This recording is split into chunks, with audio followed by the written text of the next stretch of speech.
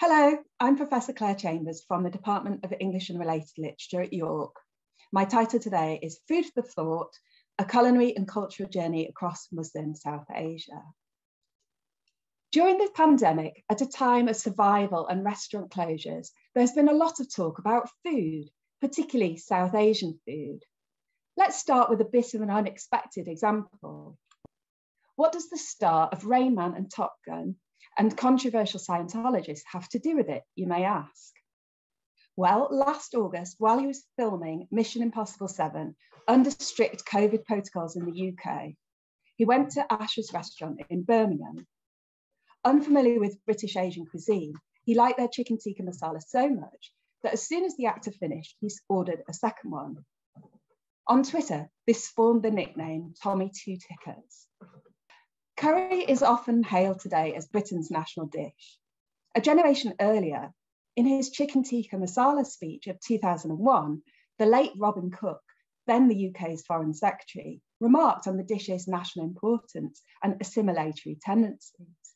The British, he said, absorbed and redefined South Asian cuisine, adding that the masala sauce was added to hybridise traditional chicken tikka because of the British penchant for meat in gravy. Jumping back again to late August last year, a row erupted in America when Gene Weidengarten, a Pulitzer Prize-winning journalist, listed, quote, Indian food, unquote, as one in a list of food he just wouldn't eat. He lumped all of India's food together, saying it was the only ethnic cuisine in this world insanely based on one spice, end quote. What the spice was anybody's guess. The curry leaf tends to be used more in South Indian cuisine and certainly isn't universal, nor are chili, turmeric, and strictly speaking, turmeric actually shouldn't go with fresh coriander, even though that often is the case, or garam masala. None of these dishes are pan-Indian spices. So affronted was the Top Chef presenter and Salman Rushdie's ex, Padma Lakshmi, that she came up with this wonderful curse directed towards Weingarten. She said, may your rice be clumpy, roti dry, your chilies unforgivable, your chai cold, and your poppadom soft. That same month, food blogger Shaheti Bansal joined the debate, thinking through the varied nomenclature. She told her audience, curry shouldn't be all that you think about when you think about South Asian food. You can travel like 100 kilometers and you can get a completely different type of cuisine, a completely different language and a different culture. It just goes to show that there's so much diversity in our food that doesn't get recognized. This was reported in the Daily Mail as being a woke commentator calling for the word curry to be cancelled. But Bansal is right that curry is far too vast an umbrella term that the British imposed with violence on an extremely diverse cuisine. Say curry in the Indian subcontinent and it won't get you very far. Are you talking about bhatis, salams, kormas or kalias, to take just a very few examples? As a food lover and an expert in South Asian literature, during the pandemic, I edited a book, Desi Delicacies, on the subject. It comes out of an AHRC Global Challenges funded research project, Forgotten Food, Culinary Memory, Local Heritage and Lost Agricultural Varieties in India. The principal investigator is historian Professor Siobhan Lambert-Hurley from the University of Sheffield. What underpins the project is the idea of academics, which is historians, literature scholars, and plant scientists, working together with practitioners like writers, influencers, filmmakers, performers, chefs, and foodies. Siobhan contributed my books afterward, which she appropriately called a dessert. In it, she wrote, food can divide us, but also bridge the gaps. Over a meal or even one dessert, friendships are forged and a lifetime of adventures launched. I agree wholeheartedly with this. Communal eating is a superb way of breaking down barriers and bringing different people together, especially in contexts where caste and religious scruples often prevent such exchanges. As Akbar Ahmed writes, Islam is sharing your food, end quote. Moreover, as Pakistani writer Beena Shah suggests in her foreword to the volume, memories of love, and fellowship season our food, infusing particular meals with much more than the sum of their ingredients. Many of the contributors to my volume, including but not limited to Rana Safti, Tarana Hussain Khan, and Farah Yamin, are project partners from India. Others among them are people I knew from my long relationship with Pakistan's literary scene, or from my newer and growing interest in Bangladesh, where I went for the first time to Dhaka in 2015. As the project developed, contacts seemed to snowball, with authors recommending other people they knew to be good writers who were also interested in food. In the end, we collected together 9 essays and 9 short stories. Each of the 18 pieces is accompanied by a recipe and a black and white illustration. You can see from the map the wide diversity of locations. At a time when flights were grounded because of the pandemic, the 18 essays and short stories collected in the book enabled travel of another kind, as the contributors, established and emerging authors from India, Pakistan, Bangladesh, Kashmir, the UK, Denmark, and the US, explored the issue of food in Muslim South Asia and its diasporas.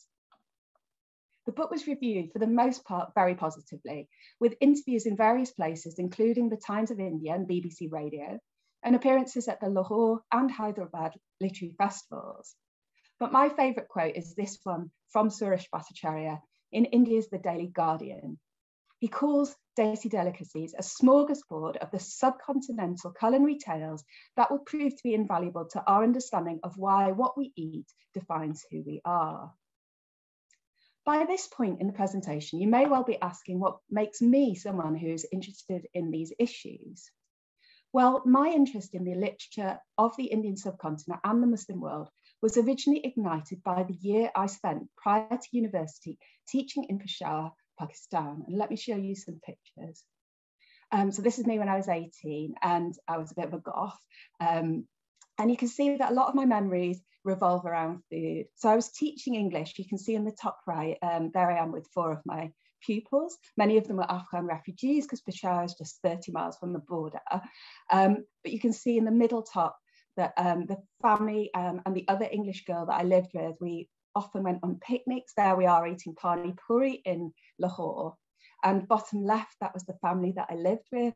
And I just remember so well that dining table and the mosquito nets on the window and the wonderful food, because hospitality is such an important part of South Asian culture, but especially in this northwestern region. The middle picture is from Swat Valley, where Malala is from, which became very war-torn, but it's absolutely beautiful. And that's another of our picnics. And the bottom right was Meat Fest, kebabs for the visitors from England. So I just developed a passion that continues to be informed by return visits to the region and by working with diasporic communities. Iske alawa Mahamari ke dauran main Hindi seekh rahi hoon. So what I said there was I've been learning Hindi since lockdown started. And photos of some of my food experiences in Pakistan, as I say, are on the slide. But let me now give you something of a flavour of this book, Desi Delicacies, which it was published in India, but then we had a British version. So if you are interested, it was published as well by Oldham's Beacon Books in the UK under a different title, Dastakhan, which is the cloth that you sit on to eat in Muslim South Asia. I consciously tried to disrupt popular, simplistic cliches where Muslim food is automatically associated with halal meat, such as biryanis and kebabs, even though, as my previous picture showed of the gentleman having made us kebabs, that this is, it is a true representation, but it's also very much exaggerated. Vegetarian fare like spinach with fenugreek, saag, samosas, kelias, batis, and the pictured kali dal or black dal came up a lot. So it is, day to day, people eat a lot of vegetables, but for feast, meat is there. Other than the assumption that all South Asian Muslim food is rich and meat heavy, my writers were keen to bust stereotypes like that of this docile, downtrodden wife making the perfect gol roti or round chapati for her domineering husband.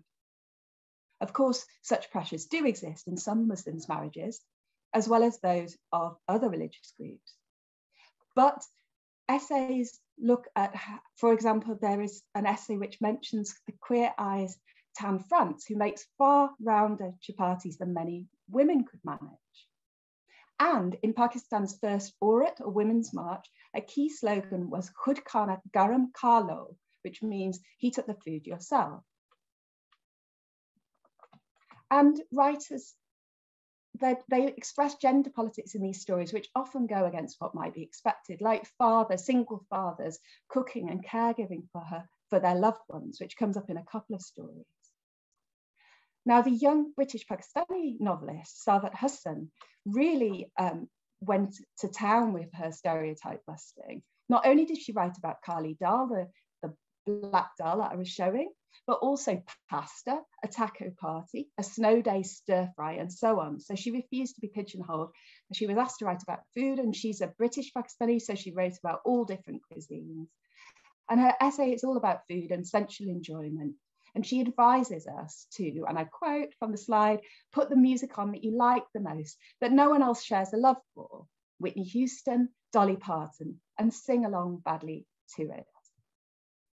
But there's a darker side to food than this, and it is one that Tavish Kher takes on in his essay on caste, class, and cuisine entitled Juta.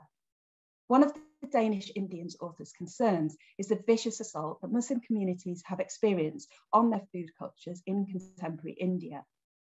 This assault has resulted most devastatingly in so-called beef lynchings, accompanied by the closure of slaughterhouses and meat shops on which so many depend for their livelihood.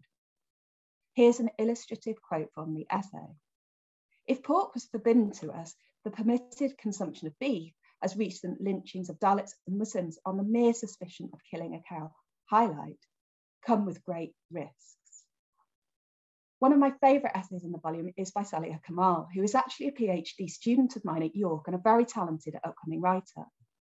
Her essay concerns her difficulty as a millennial migrant in reconciling her identity as a feminist in a culture where women's roles remain somewhat rooted in the kitchen, with being a woman who simply enjoys cooking and revels in exercising her choice to do so. As a feminist myself, who also enjoys cooking for the joy of it, but feels very strongly about this not being associated with any desire for domesticity, I can understand her dilemma. She writes, perhaps I should have eschewed cooking. Perhaps that would have been the more obviously feminist thing to do, I think sometimes. But then I remember that feminism is about choice, and it's my right to make this one. Still, I feel guilty at the privilege that has bolstered my right to choose, even as I am angry that most women do not get to choose. The other four senses are hard to separate from the fifth sense, which has been under discussion in this presentation, that of taste. Take smell, for example, which has a particularly close relationship with taste. When a person has a blocked nose from a cold or has lost their sense of smell due to coronavirus, their enjoyment of food diminishes. For the unafflicted, tantalizing aromas from a meal being cooked often add to anticipation and pleasure in its eating, but there are differences too. As Usma Aslam Khan puts it in the book, smell was a private mystery, taste was better when shared, then it became ceremonial. To conclude, the kitchen is often the heart of South Asian homes. Muslim South Asian kitchens in particular are the engines of an entire culture. What Bina Shah in her foreword to the book calls the alchemy that takes place within these kitchens affects nations and economies, politics and history, and of course, human relationships. I hope there is proof of it in Desi Delicacies or Dastakwan, the anthology I edited of essays, stories, and recipes supplied by some of South Asia and the diaspora's most well-loved writers, historians, and chefs. Thank you.